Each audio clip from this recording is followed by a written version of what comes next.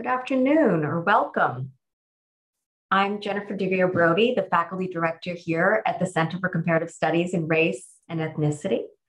And I am really thrilled to welcome you to this event, which is part of our Faculty Research Fellows program that celebrates a new work by Stanford faculty through a quarterly book salon or Chautauqua. And today we are going to welcome our final Chautauqua for the year. We began with Matt Clare, and then we had Usha Iyer. And today we welcome our colleague, Professor John Krosnick, who is the editor of the forthcoming Cambridge Handbook of Implicit Bias and Racism. So before we begin the event proper, I want to acknowledge, as we always do, that we are on unceded land. And I'm going to take a moment to share with you from a video made with some of our students that acknowledges the history and continued importance of this fact.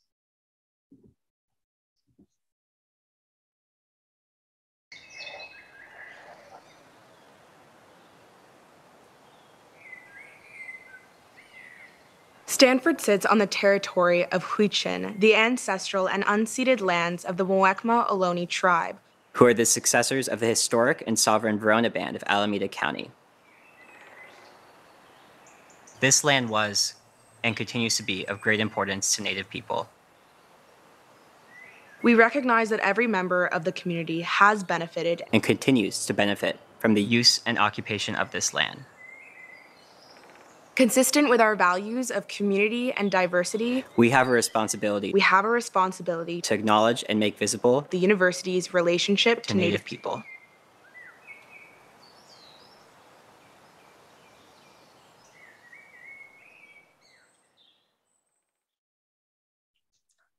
Thank you. I want to, before again, we really begin our special event today, alert you to a few events coming up here at the center with which you're welcome to join. The first will be next week, April 28th and 29th, part of our Centering Race Consortium with Yale, Brown, and the University of Chicago. We're doing a conference called Racial Reckonings and the Future of the Humanities. And you can join on our website is the information. So too, we'll be looking at the Technology and Racial Equity Conference. That's in May, the 19th and the 20th. We're putting these up in the chat for you to see. And there we're going to be talking about anti-racist technologies for a just future. And that includes our Kiva lecture with Ruha Benjamin, a scholar at Princeton, who is one of the foremost thinkers on looking at questions of racial justice and technology. Finally, we're very thrilled that on June 4th, we'll be celebrating CCSRE's 25th anniversary. And we're having a major event called Strength and Solidarity, 25 years of education, research, and community, all of our values that I think it encapsulates the work that we do at the center. We'll be honoring our original founding director, Al Camarillo, and all of our community. So please join us on June 4th. Again, this is coming up in the chat. And speaking of which, I want to invite you, the audience, to use the chat functions for any questions. This is a webinar style, and there'll also be a survey coming out that we would love to have you fill out during the time that we have together. So now to the main event. I want to introduce to you our presenters for today. First, John Krosnick, who's the winner of the American Association for Public Opinion's Research Lifetime Achievement Award for Outstanding Research and the Nevitt Stanford Career Award from the International Society of Political Psychology. He's born in my hometown, Princeton, New Jersey, and is now the Frederick O. Glover Professor in Humanities and Social Sciences at Stanford and Professor of Communication, Political Science, and by courtesy, Psychology. And that kind of interdisciplinary work is what we so value, and we're thrilled to have you with us today, John. In addition, he directs the Political Psychology Research Group, a team of research staff, postdocs, grad students, and undergrads. His PhD is in social psychology from the University of Michigan, and he spent 18 years, at Ohio State before joining us. In 2005, he brought the NSF-funded American National Election Studies Survey project to Stanford, which provides cutting-edge survey data to scholars worldwide who study voting in the US. And a lot of the work you're going to hear about today stems from a wonderful article he did around the election of Obama in 2008, looking at racial bias. He'll be joined in conversation by Professor Alfredo Artiles, the Lee Jacks Professor of Education, and we're very pleased to say our new Director of Research at CCSRE. His programmatic work engages questions of how do educational equity remedy create new injustices, and what are effective ways to reduce these paradoxes. His scholarship examines the dual nature of disability as an object of protection and a tool of stratification in largely educational systems. Dr. Artiles served on the Obama White House Advisory Commission on Educational Excellence for Hispanics, and he is the elected member to the National Academy of Education, a fellow in AREA, and the National Education Policy Center. He was a resident fellow at the Center for Advanced Studies in Behavioral Sciences and is part of the Graduate School of Education here at Stanford. So with that, I have you look at their further bios in the link, and I think we can just begin the seminar. Thank you so much for being here.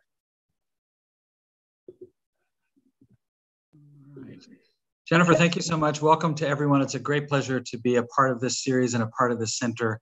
It is such a great thing to see on this campus a center of intellectual activity with the vigor that this group brings. And I'm honored to be a part of it, and especially honored to have the opportunity today to share a bit of a story with you about the work that I've been doing in this arena. I'm actually going to use some slides and tell you very quickly the story of this book and a part of the book in detail. So let me share my screen, and then I will make things look pretty, I hope. Okay, I think we're good. All right, so this, the title of the book actually has changed a little bit since you heard it 3 minutes ago. This book has been in process for a while, and in light of what has happened in the last year and in light of the contents of the book, the title is a bit longer. It's the Cambridge Handbook of Implicit Bias, Explicit Bias, and Racism.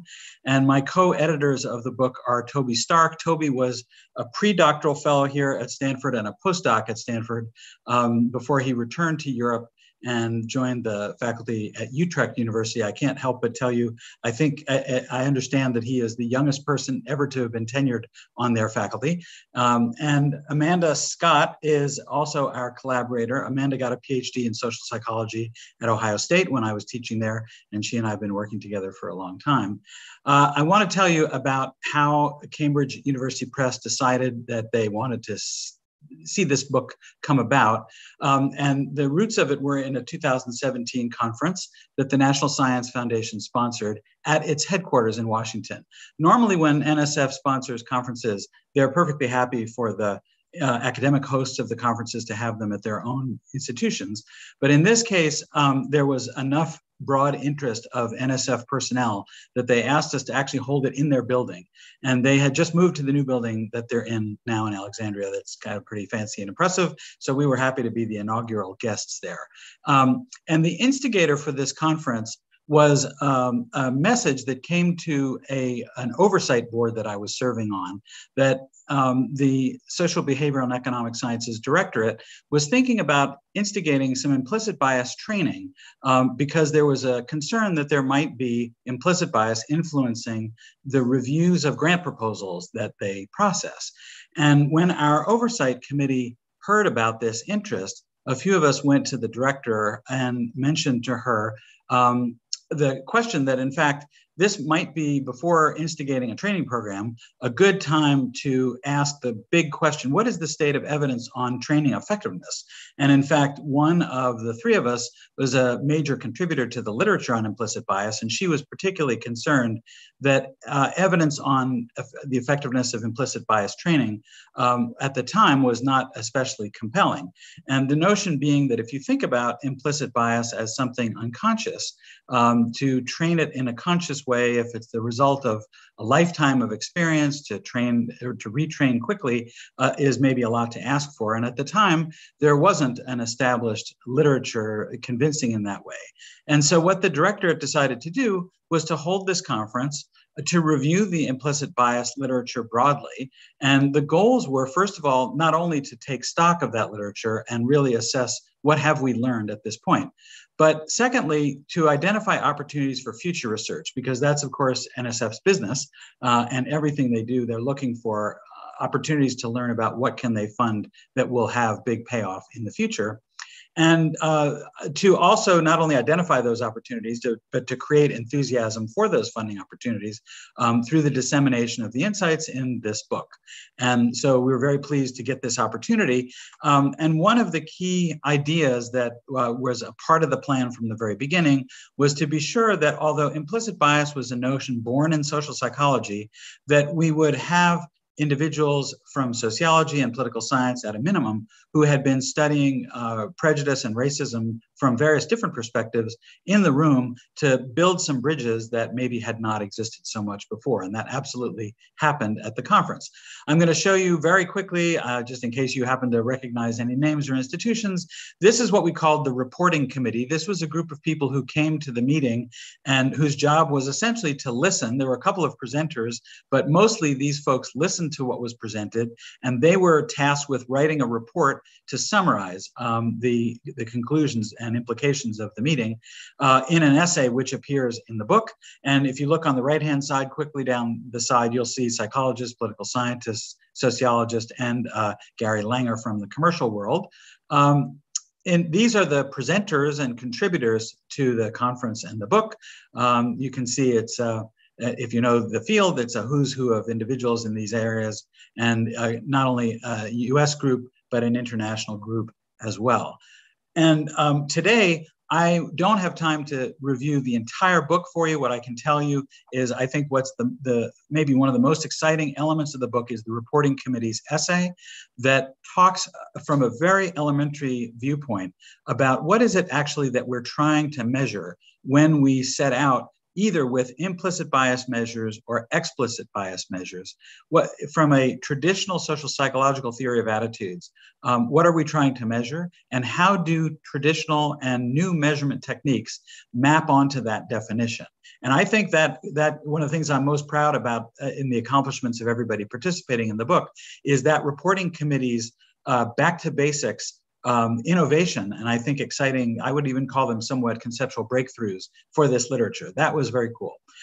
There are also sections of the book that talk about how to think about measurement, what we know about the effects of implicit bias, what the puzzles and problems are in that literature, how we can consider that literature in light of research on explicit prejudice, and what directions the field should take in the future. And so with the consent of Daniel and Alfredo in our meeting yesterday, I am going to tell you a story of just a little piece of this, which I think at least has an interesting take-home message for you, and I think it gives you a feel for at least a part of what has developed in this area. And just to be clear, folks who have been studying, scholars who have been studying anti-Black racism and racism of other kinds have done so from many different vantage points with many different methodologies in many different disciplines in many different countries. And today I'm focused on the United States, and I'm focused on anti-Black racism in particular. And I'm focused on questionnaire-based measurement. And in that literature, one of the most important books is this, written by Howard Schuman, Charlotte Stee, and Larry Bobo. Howard passed away a few days ago at a very old age, having lived a wonderful life on the coast of Maine, where he retired after leaving the University of Michigan. And he wrote this extremely important book that galvanized our understanding of American attitudes on African-American prejudice in particular. And if you look closely at the book, what you can see is that it focused on what I might call government policy and social policy having to do with relations between races. So, for example, there is this is a book that reviews many, many national surveys collected over a very long period of time. One is questions about principles of equal treatment. Should African Americans and whites be treated equally or not? How to implement that equal treatment. Social distance is the notion that in the old days that some individuals preferred distance between Black people and white people. That's a measure of attitude. There's a discussion of beliefs about inequality. What are the causes of inequality and what solutions might there be? There's a discussion of affirmative action. The real focus here is very much on inequality and policy. And this is a typical graph in the book.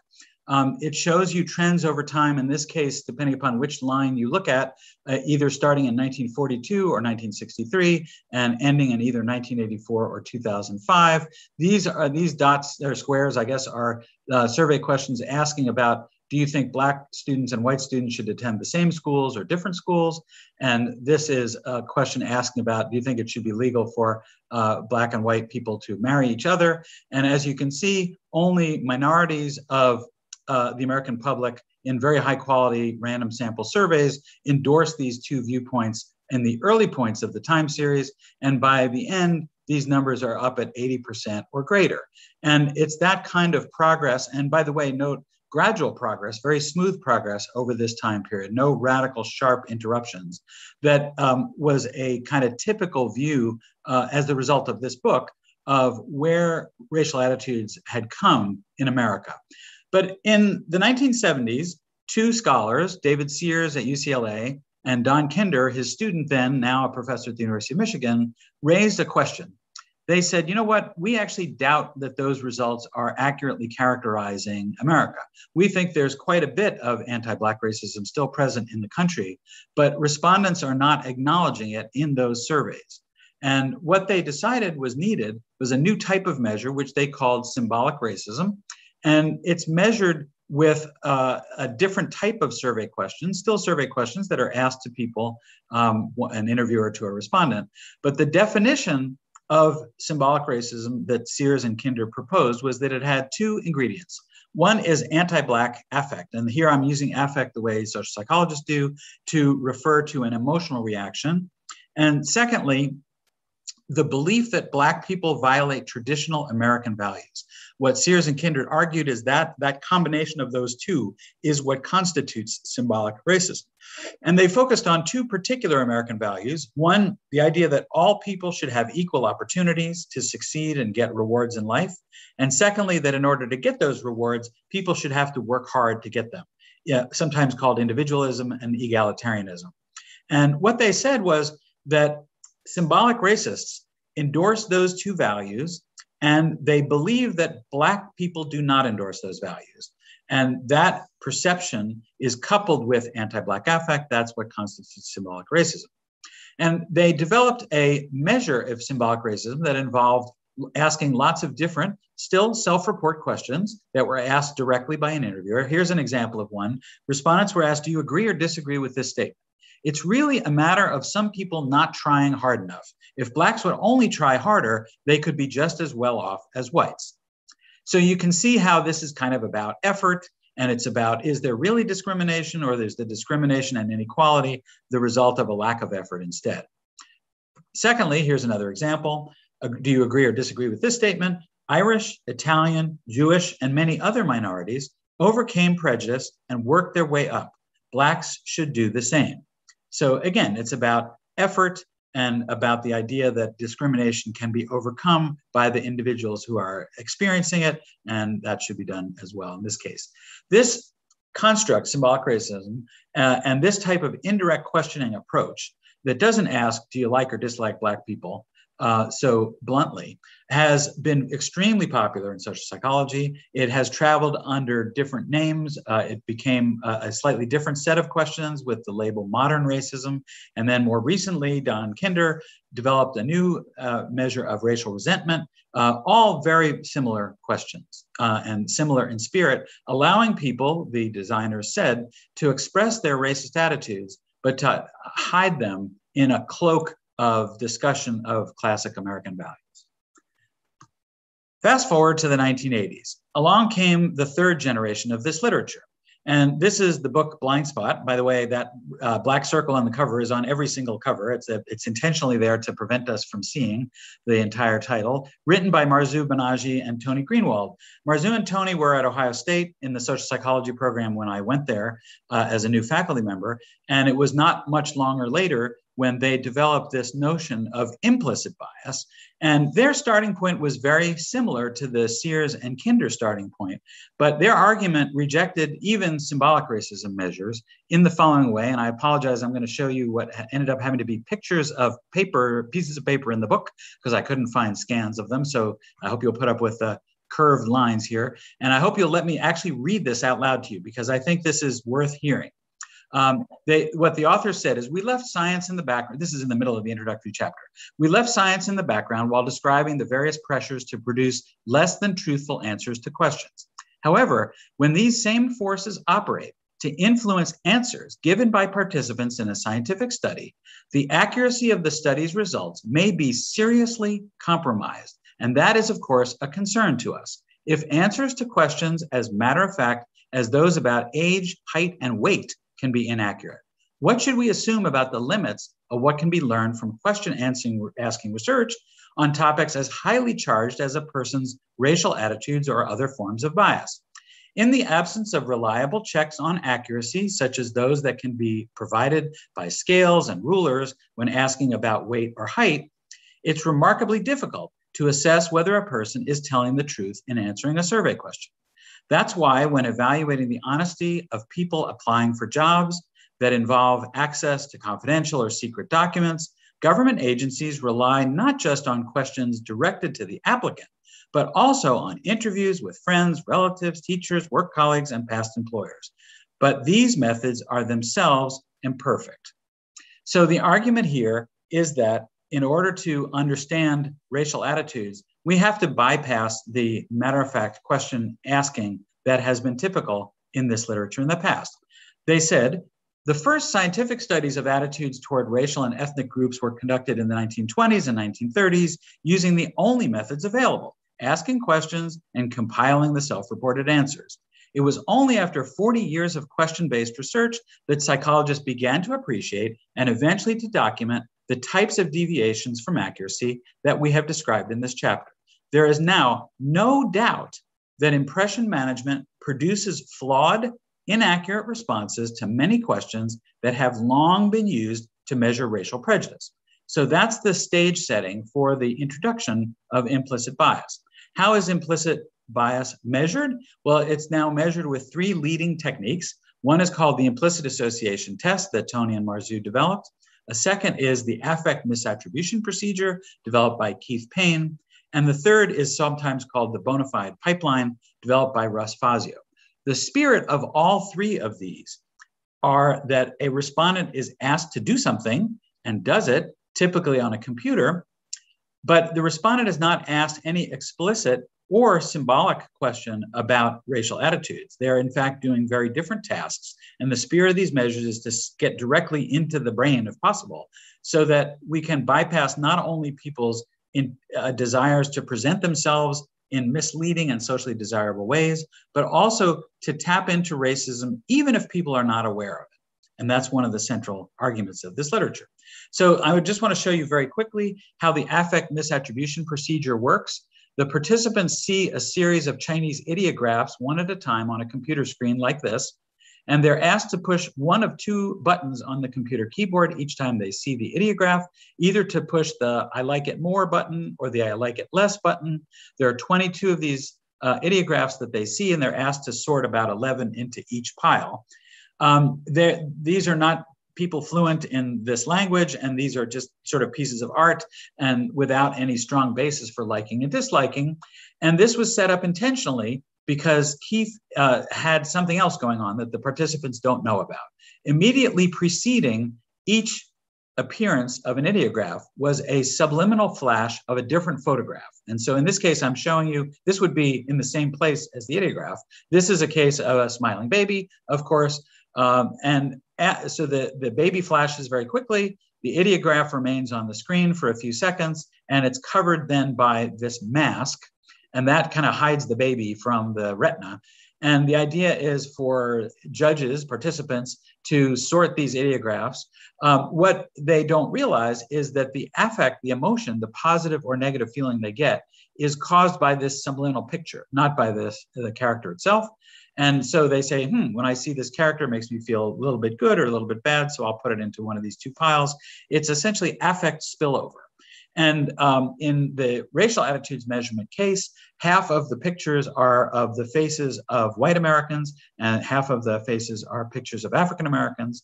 And the idea is if there is evidence of bias, then the ideographs following the white faces will be more often in the liked pile and less often in the disliked pile. So that's how that works. For those of you who don't know the IAT, the implicit association test, I'm not going to go through this in great detail, but it's quite a challenging task. It lasts a while. There are 4 different kinds of trials. In each case, either a word or a face appears in the center of the screen. So these are 4 different example screens, 1, 2, 3, and 4. And so you're always asked to put 2 fingers on 2 keyboards, on the keyboard, and there are 2 buttons. In this case, the right button means bad, the left button means good. And the participant is told each time they see a word, they should push the appropriate button to indicate whether it's a good or a bad word. Then here, they're asked to look at a series of faces and asked to push a button if it looks like a European American or an African American. Here, they see both words and pictures, and their job is to push this button if it's a European American or a good word, push this button if it's an African American or a bad word, and then the instructions switch here, and they're again seeing pictures and words.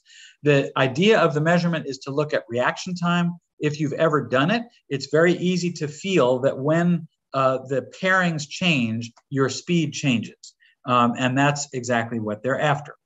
So I want to show you some results with those implicit measures, but I want to show them to you after I introduce you to 2 very traditional measures that got almost no attention in the Schumann-Stee and Bobo book.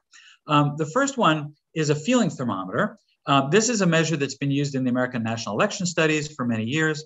It essentially is described to the respondent as a thermometer measuring their warmth or coldness, their favorable or unfavorable feelings toward a person or a group of people. So they're asked about a series of politicians one at a time and about a series of social groups one at a time. And they're asked to give a number from 0 to 100 to indicate how warm or favorable they feel, how cold or unfavorable they feel toward the group. So this is a measure of affect.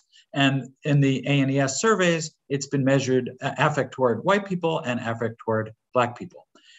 In addition, the American National Election Studies has included measures of stereotypes. And this is an example of one. The respondent might be handed a card that has this 7-point rating scale on it. And they're told that a score of 1 on the scale means that you think almost all of the people in the group tend to be hardworking. A score of 7 means that you think most people in the group are lazy. And of course, you may choose any number in between. What number would you choose to describe Black Americans? What number would you choose to describe white Americans? So this is the hardworking, the effortful characteristic. There are also questions about intelligence and others as well. So these are kind of stereotypes or trait measures, and this is the anti-Black affect measure. And so the question is, if we take seriously the argument that I showed you from Blind Spot, that these types of measures are way too explicit. Anyone would know that they are being monitored, that giving an anti-African American report on these questions would be socially undesirable, particularly perhaps if you're sitting in your living room across from an interviewer who has made the trip out to your home to interview you the way the American National Election Studies has over the decades. And so really we need those implicit measures to get past that self-presentational bias and to get past what people might not be aware of. So what I want to do is I want to show you a few results. And this is from a paper that Josh Pasek, now tenured at the University of Michigan and a PhD from Stanford, wrote with our group. And these are results prior to the 2008 US presidential election, where a representative sample of Americans were administered the affect misattribution procedure, the AMP implicit measure, and an explicit racism measure, in this case, symbolic racism. And I want to start off by pointing out 2 numbers here, because according to the perspective that led to the development of symbolic racism and implicit racism measures, we would expect white Americans to report very little explicit prejudice toward African Americans, but that the implicit measure would detect quite a bit more. This, by the way, this is a table of only white respondents. And let me just show you, first of all, for all respondents on the implicit racism measure, 48%, we'll round this off to 50%, reported anti-African American attitudes. And when we look at the explicit measure down below, the number is, surprisingly, almost exactly the same, 48%. So this is the first striking, unexpected finding that there's more explicit prejudice being acknowledged than we might have expected, and there is less implicit prejudice than we might have expected.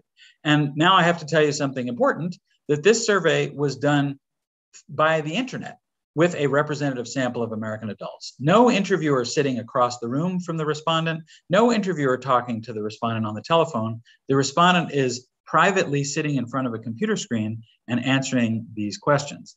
And so perhaps not the kind of pressure that you would expect, but nonetheless, here we find these measures are quite comparable in what they reveal. And I'm going to show you first a very, very simple analysis asking the question, can we predict voting for Barack Obama in 2008 using the implicit bias measure? And the answer is no, we can't.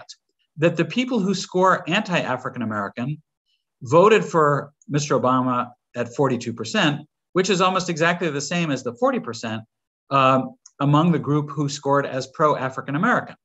And as you can see here, this is a 2% difference. On the other hand, when we go to the bottom of the graph, if you use explicit racism to predict voting, what you see is a 45% difference. Only 25% of people who said they were anti-African American voted for Mr. Obama, whereas 71%, rounded off, percent of people who scored as pro-African American reported voting for him. So that's the first piece of evidence that's surprising if you expect that the implicit racism measures will do better than the bankrupt explicit measures at predicting behavior. Now, I want to show you a different kind of explicit measure that I think many folks have had skepticism about. This is a very old question that the Gallup survey organization started to ask in the 1950s. The question asked, if your party nominated a generally well-qualified person for president who happened to be Black, would you vote for that person? And as you can see, actually a plurality, 53% of people in 1958 said they would not. That percentage dropped down to 6% by 2004. And the percent who said yes was up to 92% here. So this is, again, an explicit question. And this number is not zero, but it's quite small. And one might imagine that that small number would fit with what the concerns of the implicit bias advocates would suggest. And interestingly, it's not just the Gallup question. Here's a question asked in the General Social Survey. If your party nominated A, and this is between 1970 and 2010, the wording changed in the early years, Negro, in the middle years, Black, more recently African American, for president, would you vote for him if he were qualified for the job? And you can see that the percent saying yes rose to 95% in the most recent number in this graph. Again, 5%, it's not 100, 5% are left over saying no. And so what we want to do now is we want to go back to this set of numbers that I've showed you earlier and recognize the fact that racism is correlated with lots of other variables. And we know that those other variables are also causes of vote choice. So we shouldn't take the predictive power of this table too seriously because we want to control for all those other predictors. And so I want you to keep in mind 6 right here, 5 right here. What do we see when we do an analysis of how many votes Barack Obama actually lost due to anti-African American prejudice? Well, the starting point for Josh Pasek's theoretical innovation in this paper is the fact that, remarkably, what he acknowledged that had not really been recognized much at all, if at all, in the literature on voting before, is that anti-African American prejudice could cause changes in voting behavior in 5 different ways. So one is a person who might have been inclined to vote for the Democratic candidate, but learns that that candidate is African American, might have said, okay, well, I always vote and I can't vote for that guy, so I'm going to vote for this guy. That's one possible shift that could occur. Another is that somebody could say, well, I always vote.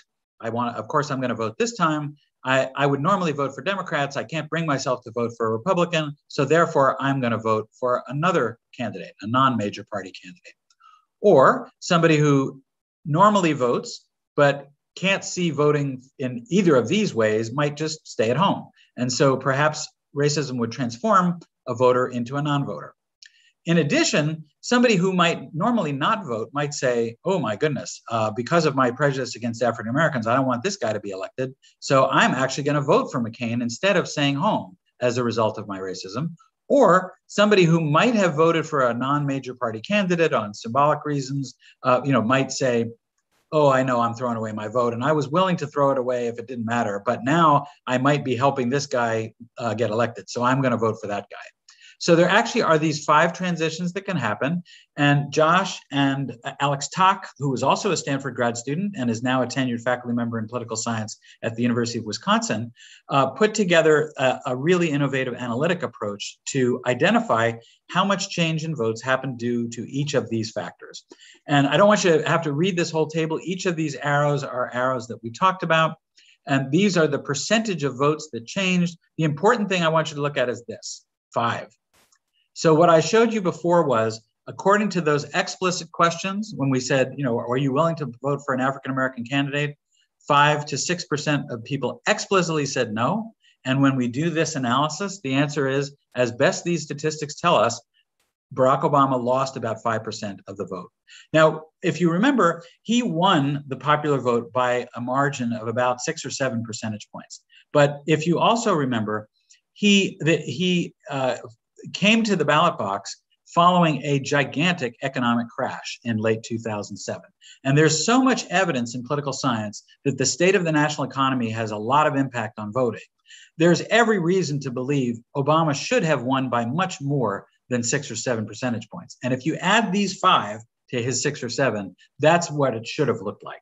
And so that the counterfactual that this analysis points to is actually quite plausible in the context of history. I want to end by just telling you about a new paper that Toby Stark and I are just finishing. And we're asking this question. We're looking at the relationship between these various measures that I've told you about: anti-Black affect, stereotypes, symbolic racism, and implicit bias. This is simply a covariant structure model drawing that says we can ask a bunch of survey questions that measure each of these things, and each of these is correlated with each other. I want to just show you the correlations between these measures. So the numbers to look at are in this little triangle here, and the story is quite simple. The 3 explicit measures, anti-Black affect, stereotypes, and symbolic racism, correlate very well with each other. Implicit prejudice does not. Implicit prejudice is almost uncorrelated. At least in one case, it's not, with a huge sample, this is not even significantly different from 0. And these numbers are quite close to 0. So clearly, implicit prejudice is measuring something different from the explicit measures. And what Toby and I have developed is this, which is called a second order factor model, and just simply ask the question, is it possible that these are actually all measures of the same thing? This we call the P factor, the prejudice factor. Is it possible that that prejudice factor is latent in long-term memory for individuals and is a cause of answers to all of these questions? And that the real story is here, that we would all be better off not arguing about, should we do this? Should we do this? Should we do this? Should we do this? The answer is do them all and put them together into assessing the P factor better than we might otherwise. And the answer is that works quite well. So let me tell you a few conclusions, and I'm going to stop. First, it appears that implicit and explicit racism are about equally prevalent in American society. Unfortunately, at a horrifyingly high rate. Explicit racism often predicts outcomes we care about. I have only shown you evidence on voting behavior, but there's lots of other evidence in the book on that. Third, implicit racism often predicts outcomes more weakly. This has been the focus of a great deal of work, and the book reviews meta-analyses that have been published, and the conference acknowledged that it is a less good predictor of most typical high-stakes behaviors than explicit racism is. It appears that social desirability bias is not distorting the explicit measures so dramatically as to cause problems. And the book actually reports a variety of evidence directly testing the social desirability bias charge with regard to the explicit racism measures, and comes up with no evidence at all that social desirability is a problem. It appears that people who are anti-Black racists in America are perfectly happy to admit it. And lastly, racism is costing African-American candidates votes. What I haven't told you is that we have new papers showing that anti-African-American racism explained voting in 2016 and 2020, even though neither of the candidates in either case were African-Americans, because racism became a major issue in the campaigns. And the explicit racism measures are quite powerful in predicting voting in that context. So let me stop there and thank you for your time and attention, and turn it over to Alfredo, I think.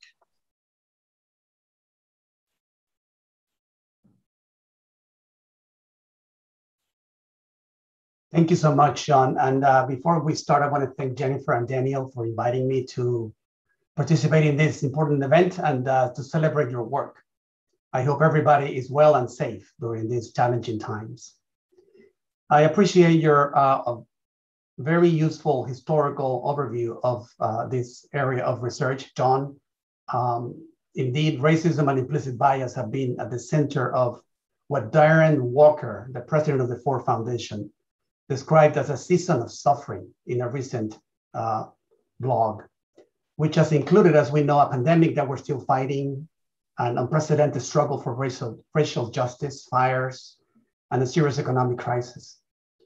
And although implicit bias and racism certainly have longer histories, they are painfully exposed in the persistence of police violence and the stubbornness of societal racism. I'm sure many of us are feeling relieved and hopeful after the Derek Chauvin's verdict, even though much more work remains to be done. Research on implicit bias has been evolving, as we heard, for decades. It's been documented across multiple sectors. It's amazing the presence that you see of this research, including health and mental health, police use of force, judges and juries' verdicts and sentencing, traffic stops, perceptions of student misbehaviors and disability, access to higher ed, doctor-patient communications, housing markets, credit systems, neighborhood dynamics, and the labor system, to name a few. Implicit bias has also entered the public discourse. And you and I had a brief discussion yesterday where you mentioned that Hillary Clinton actually alluded to it in the 2016 presidential debate. Another instance of how it entered the public discourse is reflected in remarks from Julie Yates, a former US Deputy Attorney General, who admonished, implicit bias presents unique challenges to effective law enforcement because it can alter where investigators and prosecutors look for evidence and how they analyze it without their awareness or ability to compensate. And so as protests and debates about persistent societal racism linger, we're witnessing unprecedented promises from institutions and organizations to invest in corrective interventions and policy and professional practice reconstructions. And it is in this context then that the Cambridge Handbook of Implicit Bias and Explicit Bias and Racism is a timely and indispensable contribution. The volume is massive. It constitutes an ambitious endeavor spanning 32 chapters across 5 sections. And dozens of authors actually covered conceptual issues, research advances, alternative perspectives, research challenges, and a great deal of measurement issues, as John suggested in his remarks. And I really appreciated, John, the reflexivity embedded in the handbook structure and content. I saw the volume contributors offering incisive critiques about this work, the theoretical and methodological underpinnings of the research on implicit bias. I should also say that it's refreshing that the National Science Foundation convened this group of scholars to take stock on this knowledge base and generate a research vision that will ultimately benefit the programmatic blueprint of the foundation. This is a welcome instance of a research agency investing in a paradigm expansion agenda. The handbook chapters offer multiple perspectives to explore conceptual ambiguities and methodological challenges, as well as anticipate possible futures.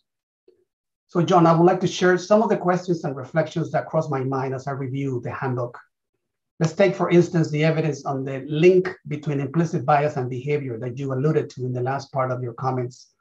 I was surprised to learn the available evidence is unclear about this link.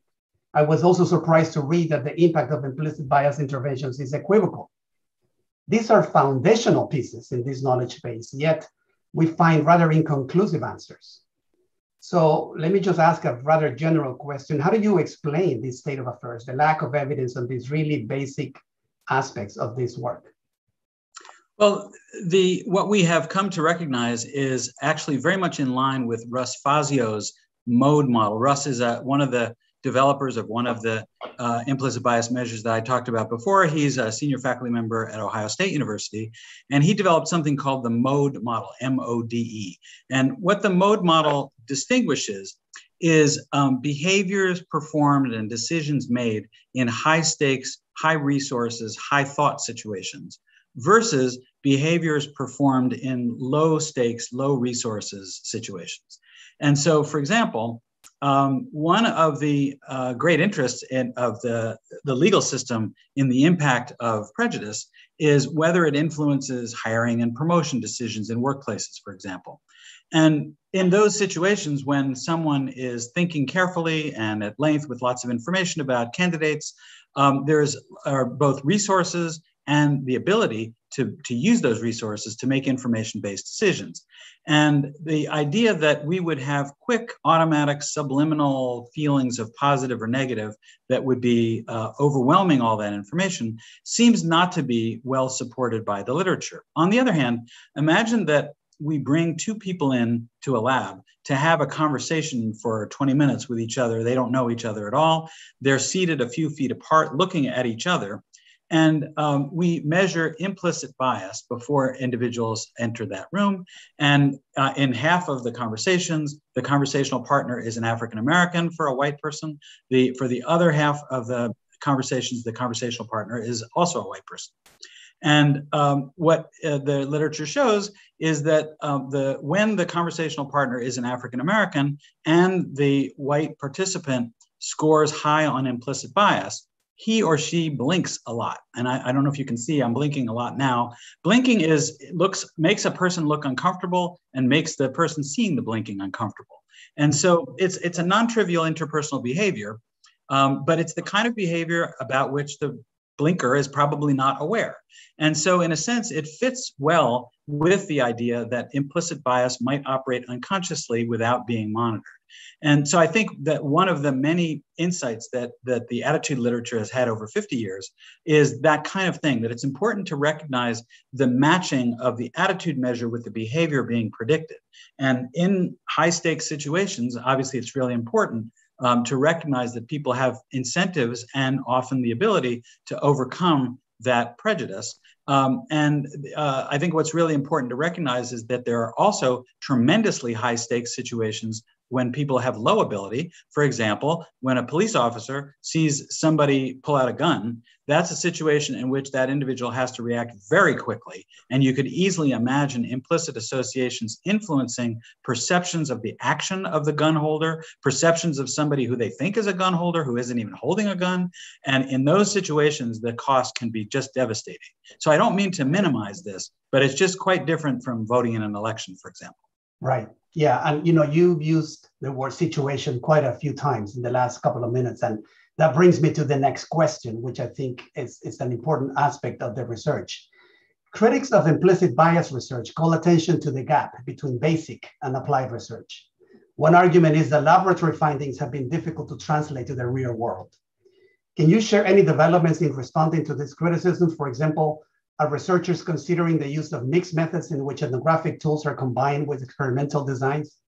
Yeah, I mean, it's certainly true that political scientists and sociologists who've been studying anti-Black racism for decades have done so mostly through surveys and mostly by studying real-world behaviors that unfold over time. And in contrast, social psychologists, the field from which I come, has accomplished a tremendous amount by taking advantage of the elegance and controllability of laboratory settings, especially when we bring students into that setting, students being relatively naive, that we can accomplish a lot to create meaningful social circumstances. But the question is then, to what degree does that translate into real world settings? And I will admit to you, I do a fair amount of expert testimony in litigation, and I've been surprised to see in some cases the confidence with which my colleagues sometimes have taken those laboratory studies of college students and presumed that they generalized to the high stakes outside world. And I think your point, Alfredo, is absolutely right on, that we as a discipline in social psychology have been in the habit of presuming generalization until proven otherwise. But in fact, in this literature, and as could not have been any clearer than it was at that conference at NSF, the gap in findings between the real world data and the laboratory data are quite dramatic. I would be remiss, though, if I didn't say that Project Implicit, that is run from Harvard, does have evidence of the ability to use implicit bias measures to predict, for example, differences in voting patterns between US states. So, for example, millions of people have gone to the Project Implicit website and taken the IAT to measure anti-Black anti-Black bias. The Project Implicit folks have aggregated those numbers into characteristics of states and then tried to predict, for example, the percent of votes going to Barack Obama in each of those states. For a political scientist, that would be horrifying because the samples are not representative and they're not only looking at voters, and there are all kinds of loosenesses that we know make a big difference in predicting election outcomes, which we have a hard time doing. But in this case, they have been successful in predicting patterns of voting. But here's the key thing to remember. What they're doing is using aggregates of people in states to predict aggregates of voting behavior in those states. And that can happen despite the fact that every single individual's measurement of implicit bias can be wrong. And yet you put them together and you get a wisdom of the crowds in the combination. And so the analysis I showed you earlier is actually trying to understand one person at a time as opposed to aggregates. And I think, you know, even if the aggregates work to some degree, you got to ask, well, what's happening there? There must be some truth value there, and we need to understand that better. But it's definitely a different problem. So I join you in calling for more of that bridge building research in the future. Right, and that whole issue of the disaggregated versus the individual level of analysis is a critical distinction that is observed in other areas of social science research for sure. And I'm thinking about the implications of this distance between the lab and the everyday context for the research. Do you think that as researchers begin to or advance the bridging of this gap, will that mean that future research will have to be grounded in a situated unit of analysis?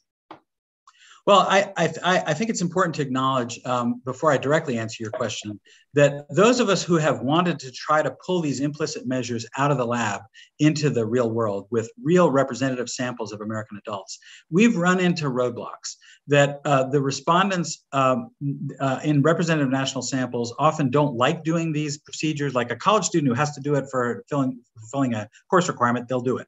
And mechanical Turk worker who's making money to do it will do it.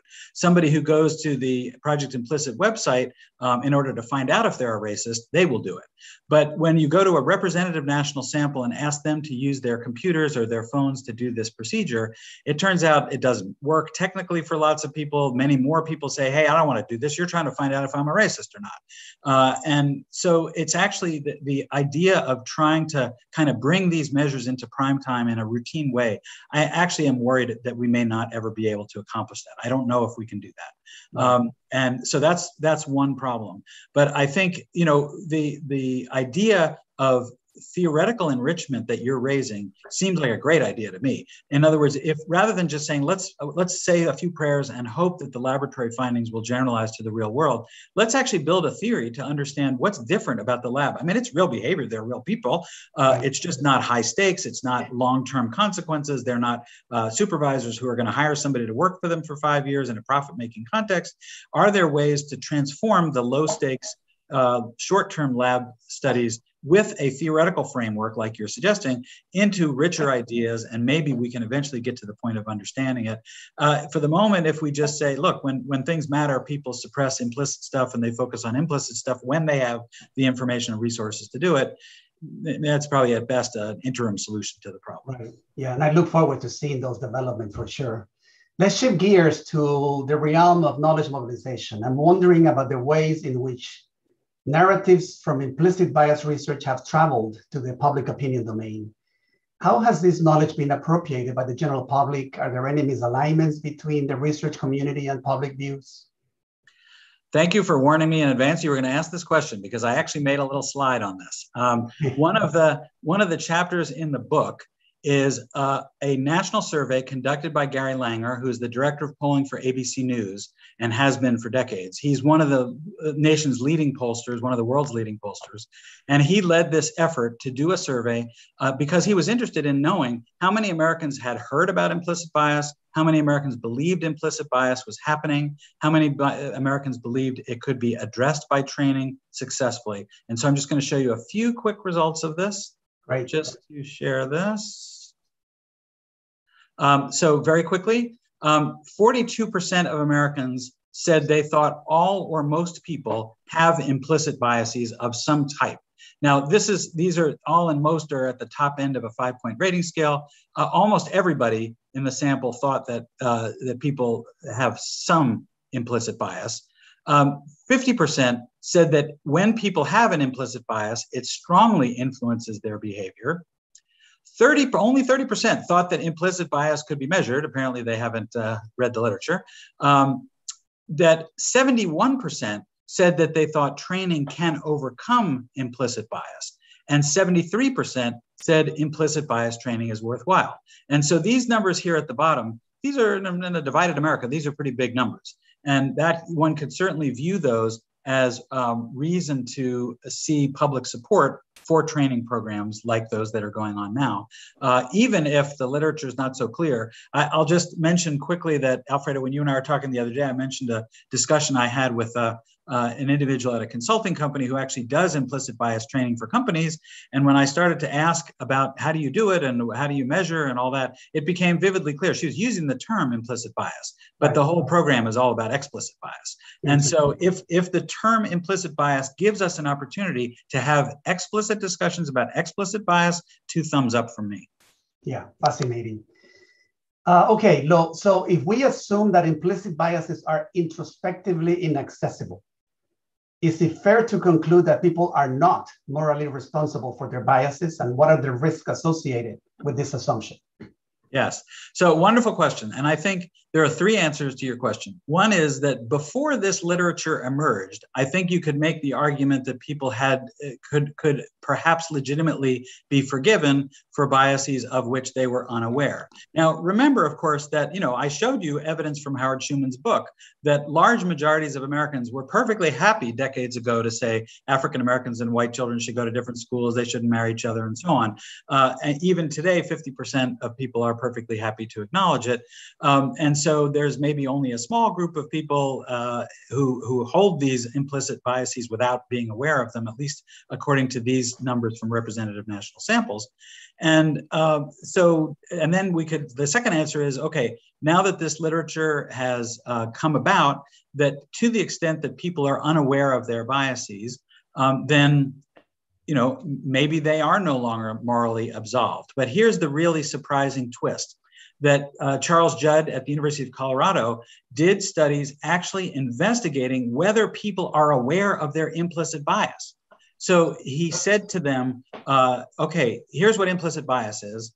What do you think? Do you think you have anti-African American implicit bias or not? And then he gave them a test and measured according to the IAT or the AMP, whether they manifest that. And most people who were manifesting anti-African American bias knew it, even when it was implicit bias. So I think that would say maybe my first answer was wrong, and maybe people are even aware of that implicit bias. Now, to be fair, the implicit bias in the case of the AMP, it's a small feeling of pleasant or unpleasant affect that influences the sorting of Chinese characters. So, is that something for which we ought to hold people morally responsible? Not clear. The real issue is, are they morally responsible for shooting a gun in the wrong situation? Are they morally responsible for making choices about voting on the wrong basis and so on? And I think that's trickier to have that argument. Right. And I have the impression from reviewing the handbook that there seems to be growing evidence about the fact that people may be more aware of their implicit biases than we had thought before. Is that fair? Indeed. Absolutely, right. It's I mean, people kind of bought the line from the beginning that you didn't know what it was. Right. And recently we kind of realized, well, that's wrong. People actually do know. Yeah, okay. Now, some commentators critique implicit bias research for presumably disregarding the role of structural forces in shaping discrimination, prejudice, and racism. What do you say to these critics?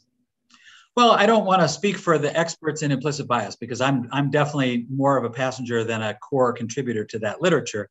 But I think the largely shared theoretical perspective is that implicit bias, to the extent that it exists, comes from a lifetime of culture-based learning, and that social structure is an important part of that. And you and I talked the other day about Jim Sidanius's theory of all of these issues, the social dominance theory, where he says that humans have a nature to create social hierarchies, and it's easy to use easily observable physical characteristics like the color of skin to make those hierarchies happen. And to the extent that we're trying to create hierarchies in our society and trying to perpetuate them because of our nature, then that type of bias, may well be something that children learn early in life from their social experiences, and that social structure is very much at the core of implicit bias theory.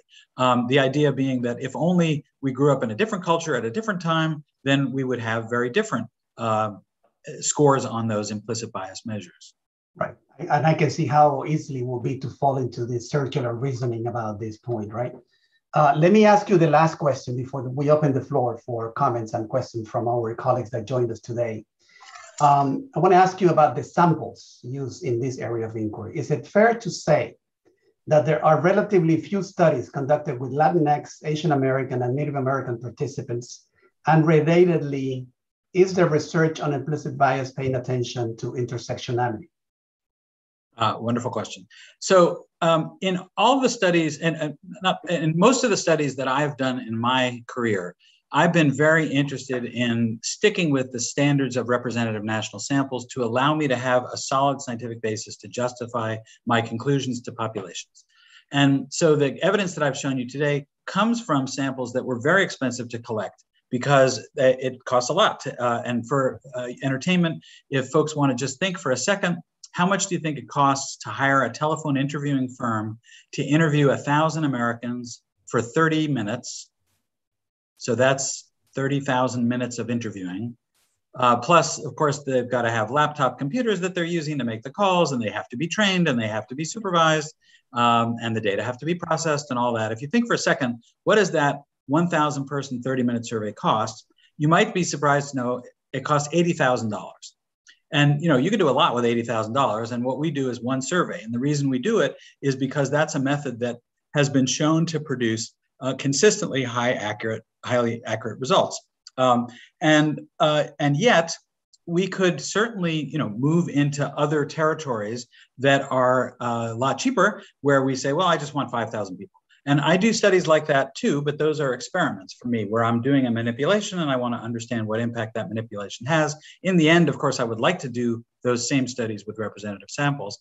But your question was, okay, well, what about subgroups such as Latinx Americans? So it turns out, I'm proud to say, that the American National Election Studies has routinely in recent years done what's called oversampling. So intentionally oversampling Latinx Americans.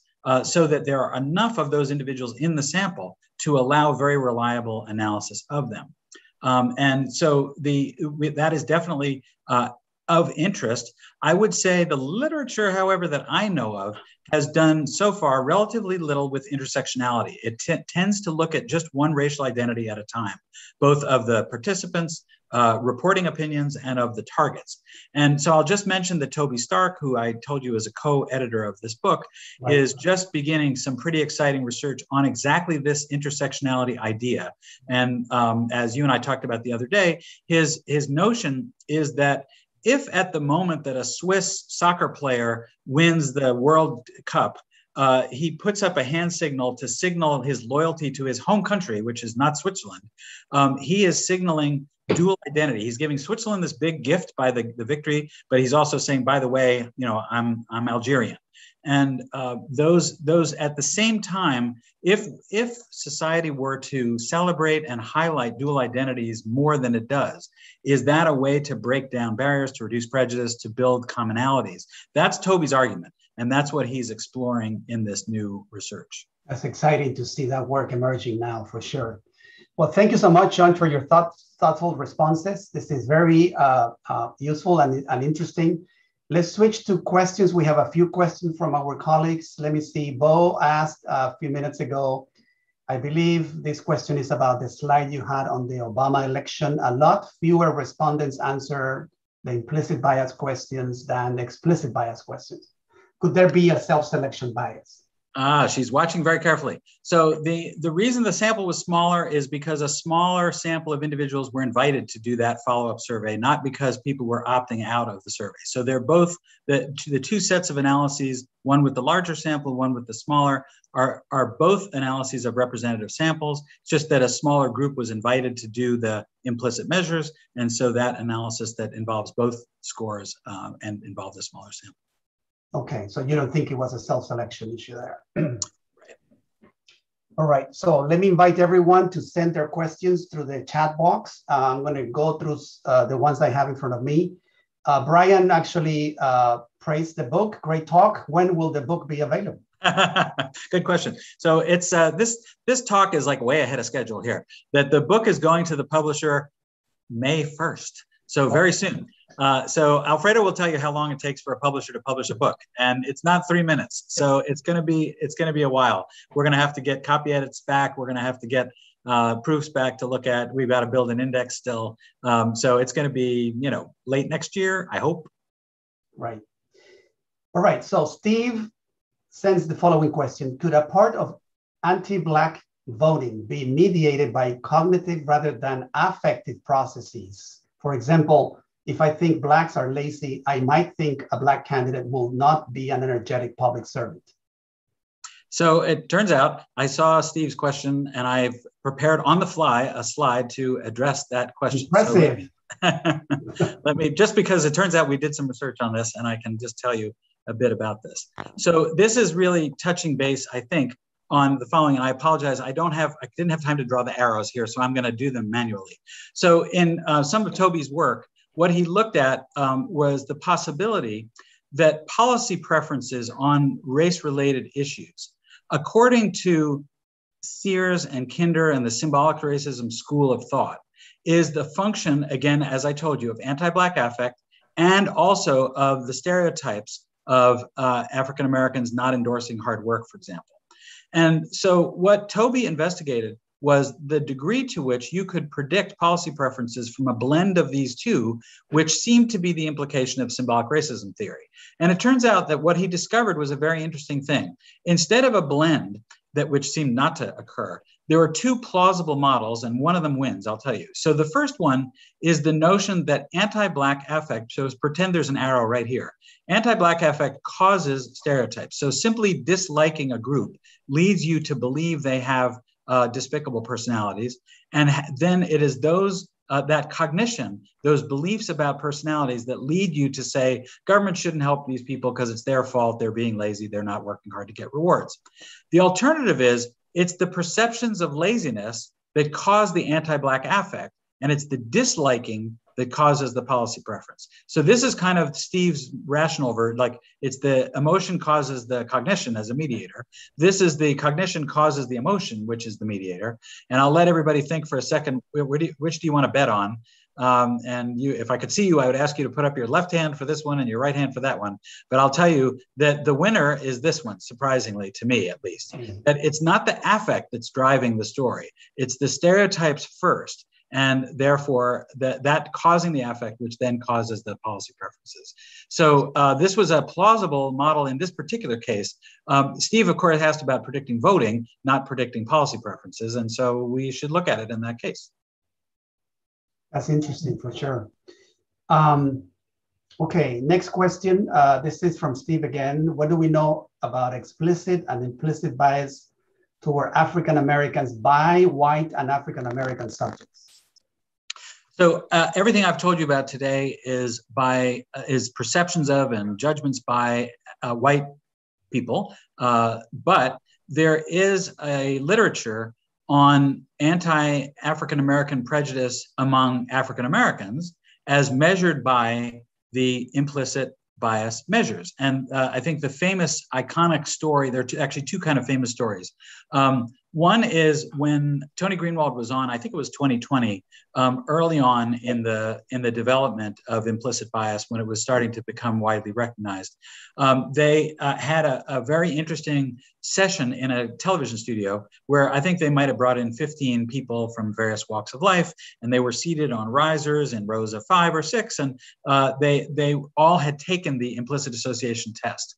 And then what happened was kind of the moderator said to each of the people, so now, Julia, I'd like to tell you, you scored high on anti-Black racism. Does that surprise you? How do you feel about that? And did that conversation with a number of people, including with an African-American gentleman who said, I don't know what you're talking about.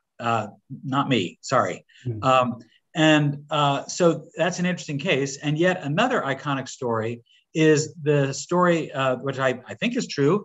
I've heard it told many times, that Jesse Jackson, the former politician, told a story of himself walking down a street, maybe back to his hotel late at night in an urban setting, hearing footsteps behind himself, and eventually discovering that the person behind him was white, not African American, and being surprised at himself for feeling a sense of relief.